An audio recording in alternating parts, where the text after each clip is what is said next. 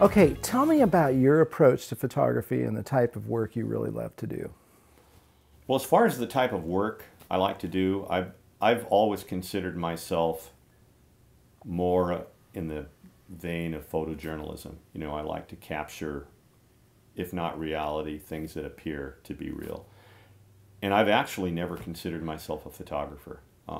You know, I never went to school for photography. You know, I was a Sino-Soviet major. I went to school on a football scholarship, and, you know, I was interested in humanities. But I'd always taken pictures from the time I was a little kid, had my own cameras, and while I never thought about it at the time, I was kind of documenting everything that I saw, both in the families, the neighborhoods. And I've always considered what I do and my approach to it more like being an actor, where you put on the clothes, and it's very Stanislavski. You become what you shoot. And that's how I've always tried. That's why I actually got into it.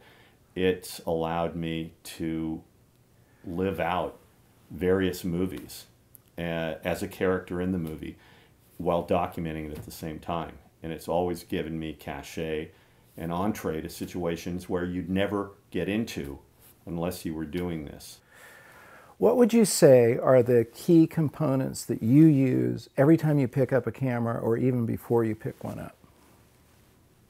My soul, honestly. I mean, it's most of the things I shoot because I want to explore more.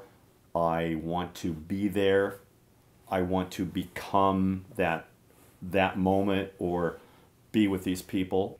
So let's take a look at that connection point. What are some sort of inside tips for making that kind of connection? Being a chameleon. I mean, being a person that you really pay attention, I mean, viscerally in your soul, and try to read where you are and who you are and how you fit in relation to your subjects. Sometimes it means almost being invisible. Other times it means really relating to an individual or groups of individuals. Z-Man, any final advice for viewers who want to get better shots?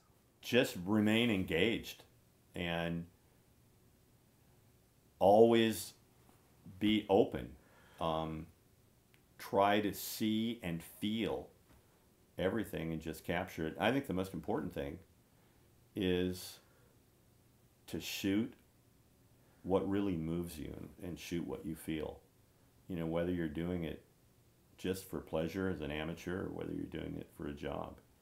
Something that really resonates in you and moves you. Because chances are, if it moves you, it's going to move some other people too.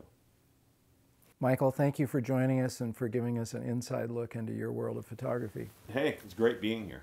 Be sure to subscribe now to stay updated on my show, and we'll give you tips and insight to keep advancing your photography.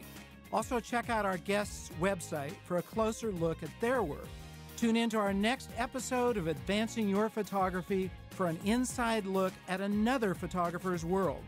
Until then, this is Marc Silber reminding you to get out and capture your own images of life.